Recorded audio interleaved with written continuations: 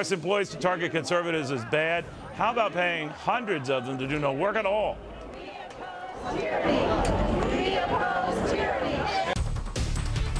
Well, look at the bright side of the IRS targeting conservative groups. At least those guys were doing something. To hear Republican Oklahoma Senator Tom Coburn, it sure beats paying hundreds of full-time IRS employees to do nothing, at least at the IRS. You'll never guess where. Where, Senator? Good afternoon. Where were they doing this? Well, they're doing it in IRS offices. There's 200 full-time paid employees by the taxpayer who do nothing but representative union work. Instead of collecting the $3.5 billion that federal employees owe the government in back taxes. So are they only assigned union activities? And when you brought this up with IRS officials, what did they tell you? Well, we haven't gotten an answer back yet. We sent this letter, I think, about 2 weeks ago.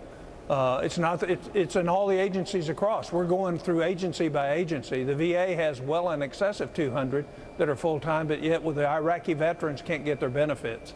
So it's a problem across the board where that's all they do is union representation. They don't do any work at the IRS or at the VA to help the very people that they're supposedly hired to help.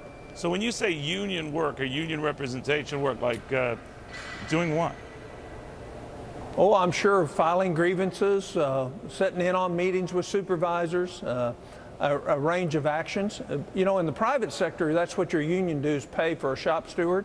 But under the Reform Act of 1978, we allowed agencies to create these positions if they wanted to. We didn't force them to.